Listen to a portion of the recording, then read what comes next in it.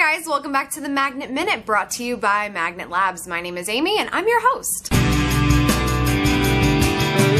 You might remember a video from a couple weeks back where we talked about the different properties that you can have on Facebook. Well, today I wanted to talk about a couple terms that you should know about, not so much in the social media world, but still extremely important for your web presence. Because you never know when one of these sites is going to be the next MySpace, or is that coming back? The first is the most obvious, and that is a website. This is an online property that you would own for your business with a custom URL and proper hosting. Ultimately, it's the digital home base for your business where people can find basic information about what you do and links to other properties where they might want to follow you on. Next thing I want to talk about is a microsite. It's exactly how it sounds, sort of a sub-site of your bigger website. It's limited to just a couple of pages and is meant to just support a specific campaign within your business. Microsites are nice for measurement of engagement, but a lot of times they're sort of just this extra thing when you could have just done it on a social media site where engagement seems to be a little bit more organic, so something to keep in mind. Next, of course, is the blog. It consists of reverse chronological entries that help you refresh your website so you have better search engine optimization and traffic. The fresher the content, the more attention you get. So we said websites and microsites, and we said blogs, so the next natural step would be to go microblog, right? Microblogging tends to get into the social space a lot more than the rest of these properties. You're familiar with Twitter, which only limits you to 140 characters per update. That's considered a microblog. And the website Tumblr, which is a social media site and a blogging site,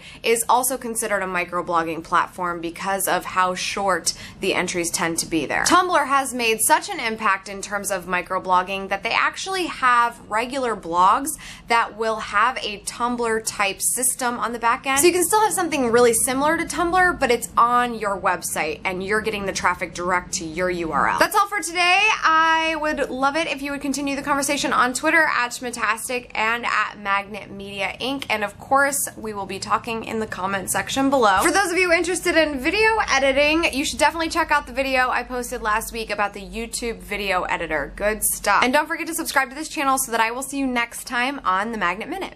For more great tips and resources, make sure you sign up for the Magnet Media Resource Center and newsletter at magnetmediafilms.com/subscribe.